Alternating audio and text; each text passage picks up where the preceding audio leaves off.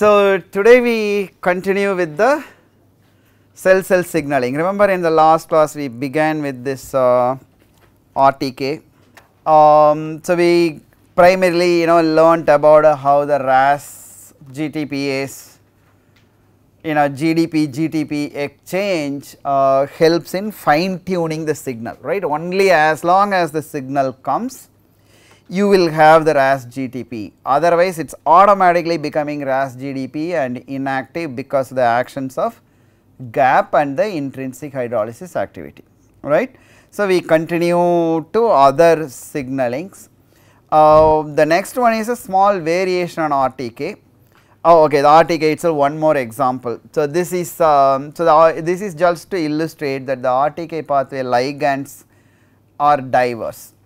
So, here for example, stem cell factor when it binds through a receptor tyrosine kinase receptor like in the case of melanocytes.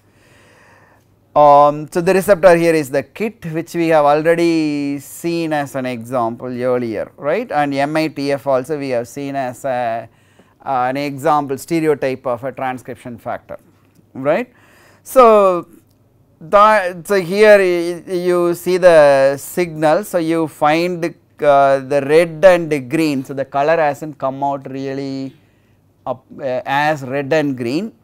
So, what you are seeing here is actually you see at least white shade around the red. So, the red is actually one protein and the green is the other one, that is MITF and KIT, and when they both are there then they look whitish, supposed to be red and green and the overlap should be yellow.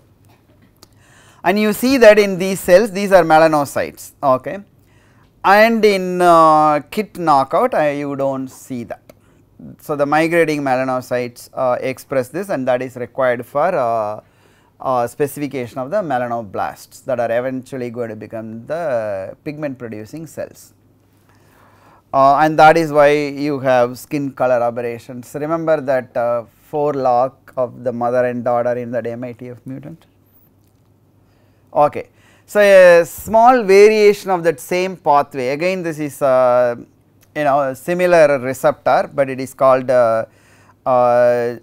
Janus kinase. The difference here is the way the signal is transduced. So, the transducer is STAT and this protein is transducer as well as that goes into the cytoplasm, nucleus to activate transcription. So, like here the signal transduction happens via a cascade of proteins involving finally a couple of phosphorylation based regulation and then a phosphorylated protein gets into the nucleus, right. So, the transducer, if you take this adapter protein or GNRP, they are not the final effectors, they are not the ones that go inside.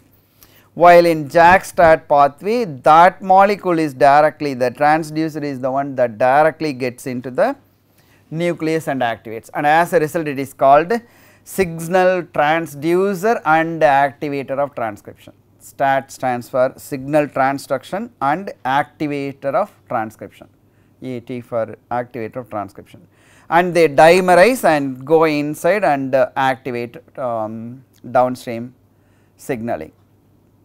So, this sort of regulation works in the example of casein gene in during milk production, prolactin binds to the receptor and then that leads to STAT activation. So, here is an example of a mutant condition. So, here this mutation in this extracellular domain of this FGF.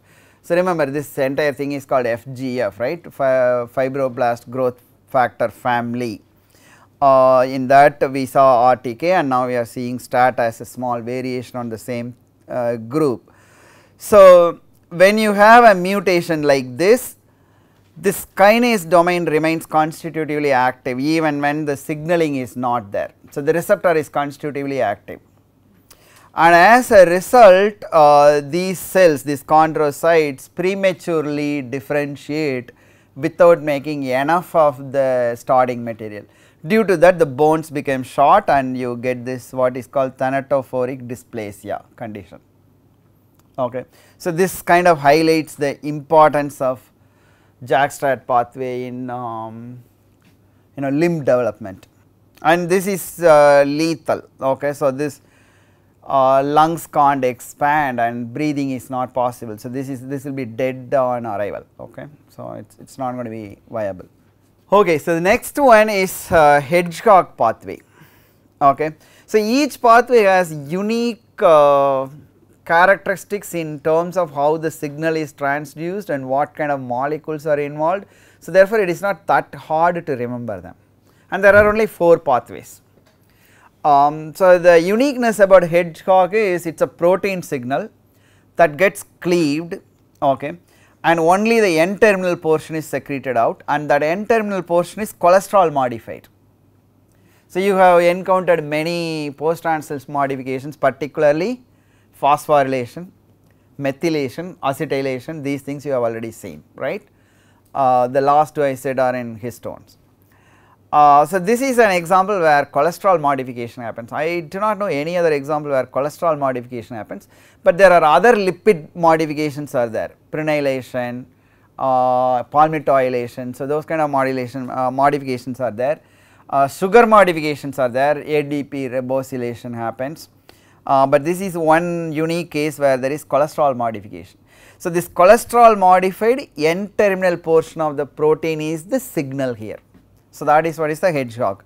So, this word hedgehog is based on the Drosophila phenotype, okay, where this was originally found, and in mouse the ortholog is called sonic hedgehog. So, this is a whole mount embryo in situ showing expressions. 3 tissues are specifically marked. So, you have in the nervous system and you have in the limbs, and then this is the gut region. Okay. So, 3 arrows showing where they are expressed. So, these are usually important for tissue boundary making. Okay. So, boundaries are defined primarily using this signaling. It is required for limb development and neural differentiation as well. Okay. So, involved in somite differentiation, to make the cartilage out of dorsal part of the somites.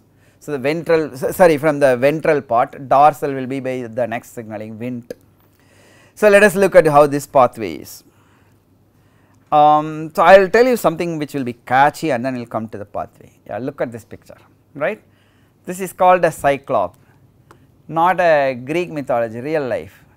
So, there are some plants that grow in some parts of the world like in Arizona, California, etc., and they produce certain molecules called an alkaloid called gervine or opamines like cyclopamine, and if the sheep eats this and when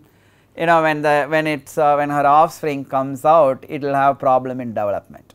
So, these alkaloids they inhibit cholesterol biosynthesis.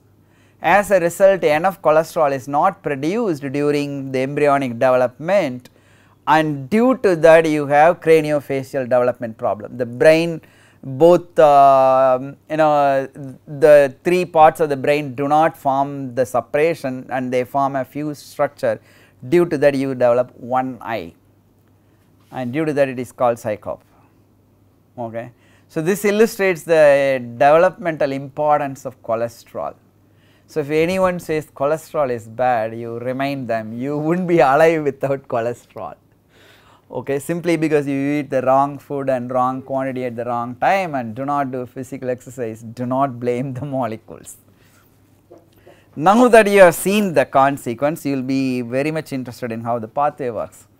This pathway again works like the accelerator pedal in car, there is negative regulation. So, normally you will have this cubitus interruptus. This is attached to microtubules via these cos2 and fused, and when it is like that, this pKa and slim they would cleave this only when it is attached to microtubule via these two proteins, and the cleaved part of CI goes inside and acts as a repressor. This is what normally it does. And whenever you have Hedgehog binding to this transmembrane receptor called patched, which otherwise keeps the other membrane bound protein in a repressed condition, okay, smoothened. So, these are again based on the Drosophila embryonic phenotype. So, when Hedgehog binds, this inhibition is released, and due to that the smoothen inhibits these two proteins. So, people still do not know clearly the molecular mechanisms involved in it. So, the end result is these two are inhibited, one. Second, that smoothened by phosphorylating these two proteins COS2 and FUSE2 releases CI from the microtubules, and now the CI is not cleaved because these two are suppressed. It translocates and then it recruits a protein called CBP and it becomes an activator. It is no longer a repressor, instead it becomes an activator. So, this is how the Hedgehog response genes are activated. Okay, this is how this pathway works. So, here the uniqueness is these molecules, these are specific to this pathway, and then you have this cholesterol modification. So, that is how you can recollect this and will not get confused with the other pathways. Alright, so the next one is Wnt signaling. So, Wnt actually the word comes from wingless, which is a phenotype of a Drosophila mutant, and integrated, which is a vertebrate ortholog. So, both together it is called Wnt. I think the vertebrate ortholog was first found in Xenopus. So, these are glycoproteins that are rich in cysteine. So, they are important for the dorsal somates to become muscle. So, the ventral one become cartilage through the action of Hedgehog, and the dorsal ones become muscle through the action of Wnt, and it is required for specification of midbrain, again limb development. So, this is again involved in limb development like the other ones like JAK-STAT we saw. Then proliferation of stem cells in certain contexts, and more dramatically for the urogenital system. Okay. It is also required for female sex determination. So, we will look at how this works. So, this actually it is a family of proteins. There are several molecules that are Wnt, and similarly there are several molecules that are its receptor, frizzled receptor, and the which one of the member activates depends on which one is expressed in a given tissue. Okay. There are several Wnt like molecules, similarly there are several frizzled like receptors. So, which one is going to be the ligand, it depends on which ligand is expressed in a tissue where a given receptor family member is expressed. That is one. And second, due to that there is divergence, like you have 3 different modes of Wnt signaling. We will see that, okay, 2 slides later. So, before that again like that cyclop, because this will catch your attention.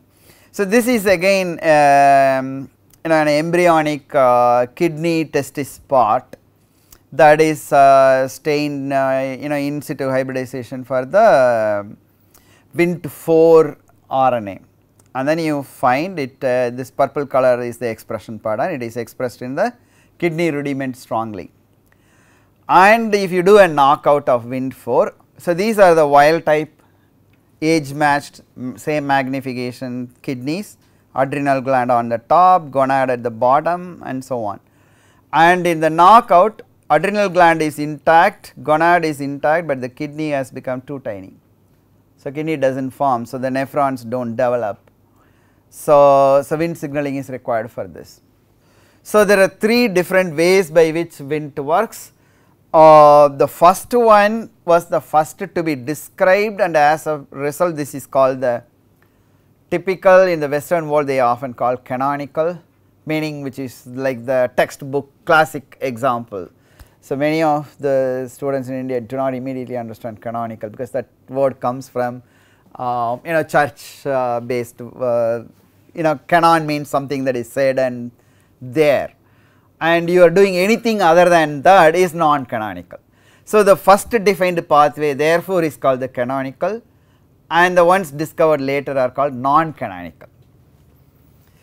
So, the first discovered one has this sequence where you have this metabolic enzyme, glycogen synthase kinase. That one usually is associated with APC, which usually targets it for degradation. This is a tumor suppressor, okay, involved in colorectal cancer. And beta catenin you already know. Where did we encounter beta catenin? Cadagrine. Okay, cadagrine to actin connection is via catenins, right. So, it is the same catenin. So, all of them have other roles to play. Okay. So, this is one function here. So, I am trying to talk about that is just to highlight the point that these molecules are not dedicated doing only this one job, and therefore, the dynamics of their concentration will depend on many factors in the cell, okay, not their role in Wnt signaling or their role in glycogen synthesis or regulating cell adhesion by modifying actin and cadagrine dynamics. So, anyway, so this GSK3 APC, they target beta catenin for degradation, and as a result you do not have beta catenin going in and activating anything inside. But when you have Wnt binding to the frizzled receptor, again transmembrane receptor, and the transducer disheveled gets activated, that is going to suppress the GSK3. And now beta catenin is not going to be cleaved, and it will migrate into the nucleus and associate with this factor and activate transcription. Okay, so that is how this works. So again, normal is negative. So this is just to fine tune. Only when the signal is there, you are going to have that activation, and the moment signal is off, it is off. There is no comet like halo effect here. There is no trailing thing. And a small variation of this happens at the disheveled level. If the signal is transduced by a disheveled protein that is tethered to the plasma membrane via this prickle protein, then it is going to activate this Rho GTPase. We have learnt about Rho GTPase, right, where? In morphogenesis, right. So, ventral furrow formation, neural tube, the neural cells to invaginate inside. For all of that I said modifying actin by the small molecules like GTPase, that is the Rho GTPase.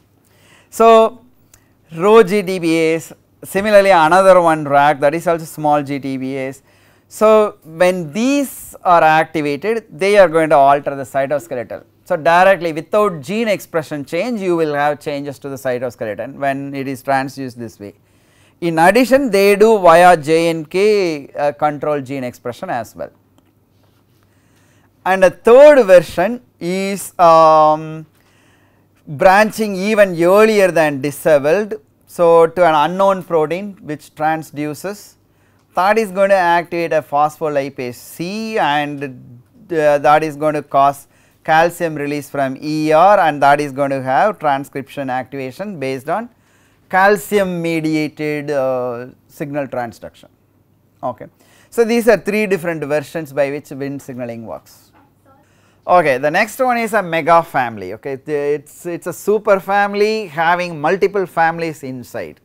This is called TGF-beta.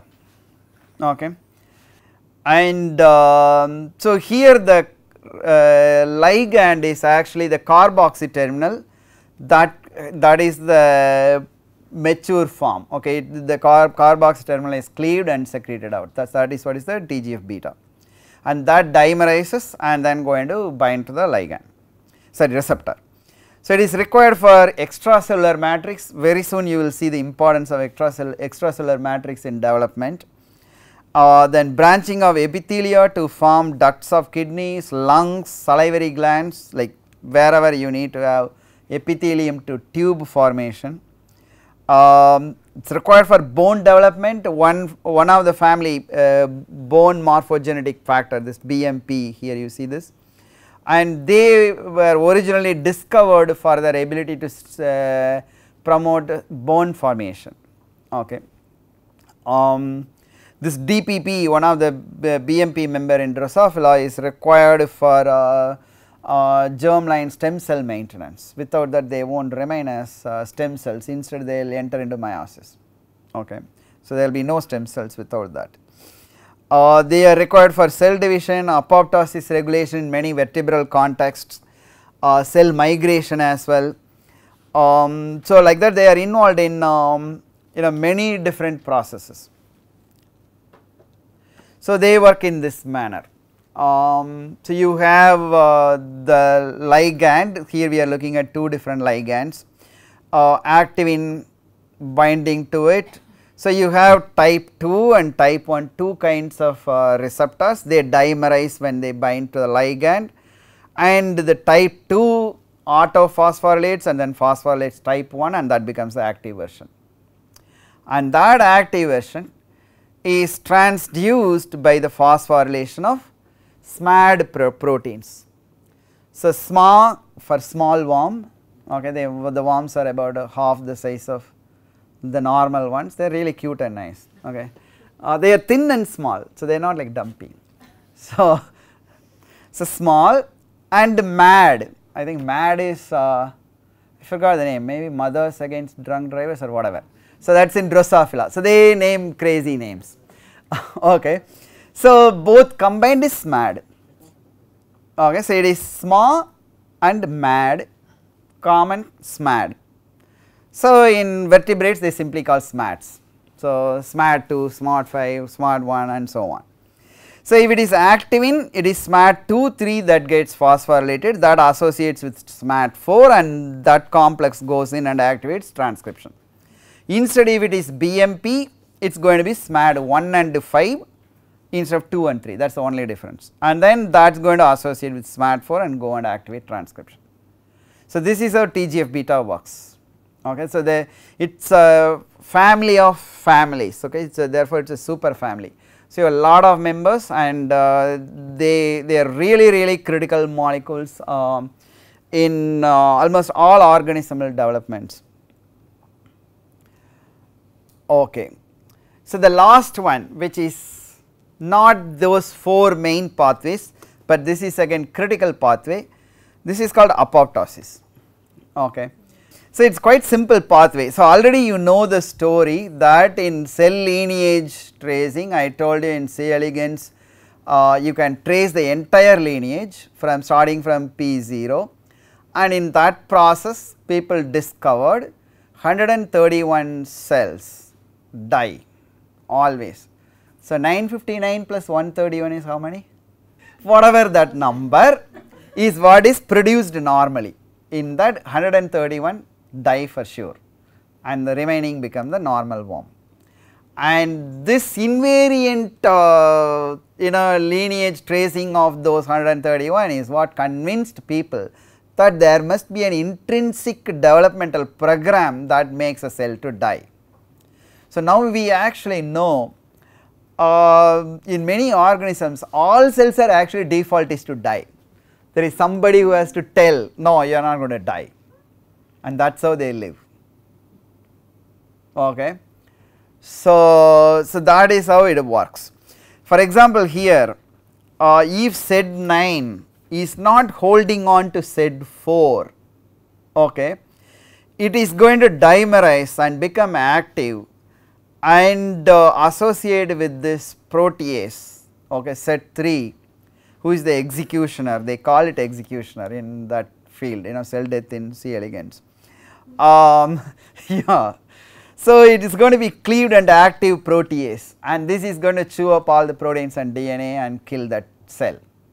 Okay, that is what will happen if Z9 is not holding Z4. So, in the normal situation, a cell that is not supposed to die, their Z9 holds on to Z4. and any time you get this signal eagle 1 meaning egg laying defective. Okay. So that is going to compete with SED4 to bind SED9, therefore SED4 is released and that goes on to activate SED3. So this is how it looks. In C. elegans it is easy to find apoptotic cells. These two images were taken by me, by the way. This is a very early larval germ line. You have 2 rows of germ cells. This is how normal nuclei look like, and when they are going to commit suicide they become button shaped like this. Okay. And this is very distinct morphology. You do not need to come from Bob Harwitt's lab to identify it. So I could identify it, and when I asked them are they really apoptotic, they said yes, for sure they are apoptotic cells. So we did use vital dyes that specifically stain apoptotic cells, therefore you are confident that you are doing the right stuff. Anyway, this is apoptotic pathway. So we discussed how this was originally discovered. So now in C. elegans probably this pathway just started sculpting organism shape, and if you failed to do it, it was still okay, the worm does not die. Like for example, SED3 homozygous mutants are viable, normal, no problem, with those few extra cells they are fine, but not so in your case, you would not be born. So this is how your head will look like. This wild type mouse, this is SED9 knockout which is equivalent to SED3, okay, caspase 9, sorry. So caspase is a protease. This caspase 9 and SED4, wait, which one? Okay, this SED4 and APAF1, these are interchangeable. You can get rid of SED4 and put the human APAF1 in C. elegans, it will rescue the phenotype in C. elegans. So these are core conserved pathway over few 100 million years. So you will produce lot more neurons and they will stay there, your proper brain will not be formed, okay, and these digit separation will not happen, this will be webbed. So eventually embryo will be dead. So this is a cross section through its brain area, and you see this ventricle and the wall. Here the wall is thickened and you do not even see that space. Okay. So it is lethal in vertebrates, and this is the pathway in the 2 different contexts, and the orthologs are colored similarly. Like eagle 1 equivalent is this big bags, BCL2 is the SED9 and APAF1 is the SED4, and caspase 9 and 3 are the SED3 equivalent. Okay. So these are the C. elegans and this is the mammalian neurons, and mutations in this obviously will cause cancer as well. Like for example, cells that are not adhering to a surface where they should normally adhere, they are actually activated to commit suicide by apoptosis, and if that fails, if any of this fail in this pathway, then those cells will not die, instead they will become metastatic cancer. So there is a lot of cancer situations where the mutation is actually on genes involved in this pathway. So okay, so we are done with that. The next one that we are going to look at, the really lost signaling. So these are in addition to those 4, okay, only couple of them. One is apoptosis, very easy pathway, right, only you have SED9, SED4, SED3, that is all you need to remember. Eagle 1 in between you have to bring in for that activation. So otherwise that pathway is straightforward. Actually none of them are complicated, all of them are easy to remember, you just need to look at it multiple times. So the next one we are going to look at is not paracrine. So far whatever we were seeing, like the 4 main ones, they are paracrine. So the the ligand is secreted out and they bind to the receptor on cells at some distance, not very far away like the way endocrine system works. But the next one that we are going to see is called Juxtacrine, where the ligand and receptor are membrane bound and therefore the cells have to be physically adjacent to each other. So the Drosophila names have stuck in the literature more popularly, and that is the receptor is notch and the ligand is delta. Okay. So, officially it is called Lin-12 notch signaling, because Lin-12 was the first notch like receptor discovered. So, we already know, did we encounter Lin-12? Yes, we did in vulval development. We will refresh our memory once more. Involved in vulva development. What does Lin-12 do in vulva development? So, when the primary fate cell wants to suppress primary fate on the two adjacent cells, yes, lateral signaling to make the secondary fate. Okay, in the context of lateral signaling is a generic description of that class. In that context, it is to induce the secondary fate. So, that is how in vulva development it is involved. It is required for fly eye development, retinal development in fly. In vertebrate nervous system, to tell a cell do not become neuron, instead you become glial cell, that is done by the notch signaling. And yeah, in optic neuron specifically. So, that is where this is involved. So, here the interaction leads to cleavage of the notch. So, usually there are 3 cleavages. One, first of all, it does not exist as a single polypeptide, it is made as single polypeptide, but on its route to the membrane via ER and Golgi. In Golgi it gets cleaved and it becomes 2 polypeptides, but attached to each other non-covalently, therefore it is like a heterodimer, and that is what is embedded in the membrane, that is S1 cleavage. Then the S2 cleavage happens extracellularly only upon delta interaction, and that cleavage triggers an intramembrane cleavage by a protein called presenilin, okay, or cell 12 in C. elegans, SEL12. So, that presenilin cleavage releases the cytoplasmic domain, and that is the active notch, that is the transducer. That goes inside and associates with CSL. I will not attempt to recollect all of them. L is lag1, C. elegans protein, so I know it. S and C are Drosophila names, I do not remember them right now. Okay. So, that association with that transcription factor activates the downstream targets. So, that is how notch delta transduces the signaling. So, essentially here the exciting thing about this molecule is the receptor undergoes 3 proteolytic cleavages, one before going to the membrane, another one extracellular cleavage, and another one intracellular intramembrane cleavage, then the active molecule translocates into the nucleus. Okay. So, this is how it works.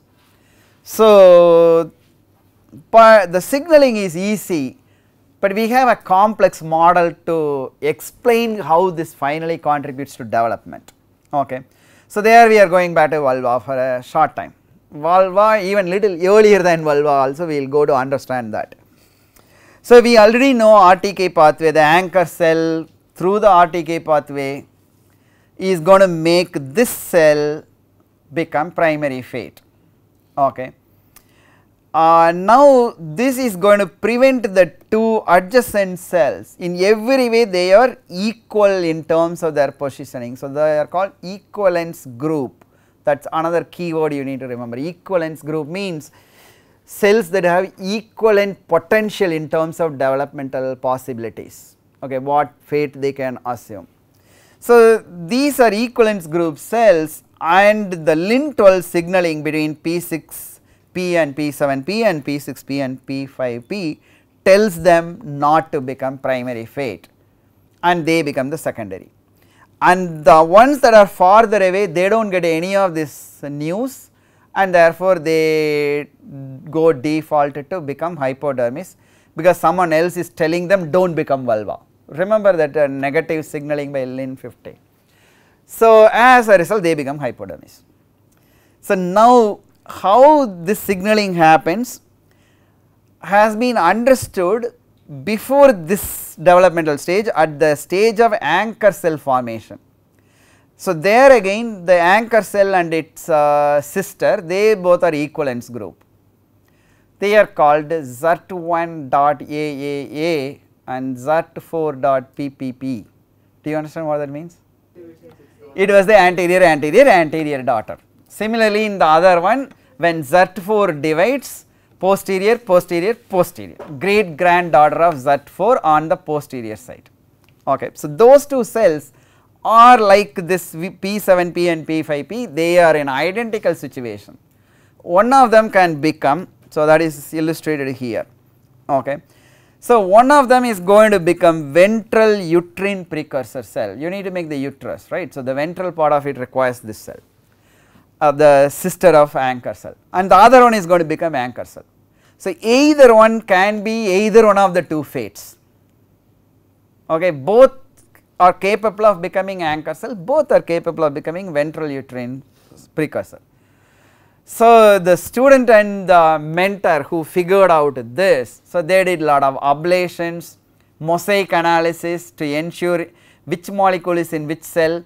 Through all of this they figured out the ligand receptor are both produced by both the cells, and finally they put together this model, that is totally by random chance. If one of them ends up producing little bit more ligand, okay, ends up telling the other one to produce more receptor and produce less ligand, and that is the initial difference between purely by chance. Then that initial difference is reinforced by feedback. So, here you see both this is the signal, this is the receptor, both are producing both. If one is producing a little bit of more of the receptor and another one producing more of the ligand, this ligand producing cell is going to tell the receptor cell not to produce ligands, instead produce receptor, and that ends up in this difference. Then finally one becomes anchor cell, another becomes ventral uterine precursor. So, this is the model proposed to explain how fate determination might work among equivalence group cells via the notch delta pathway in different contexts. This is probably how one cell becomes neuron, another becomes glial, if you want to think in vertebrate context. Okay. So, this brings us to the end of the signaling pathways.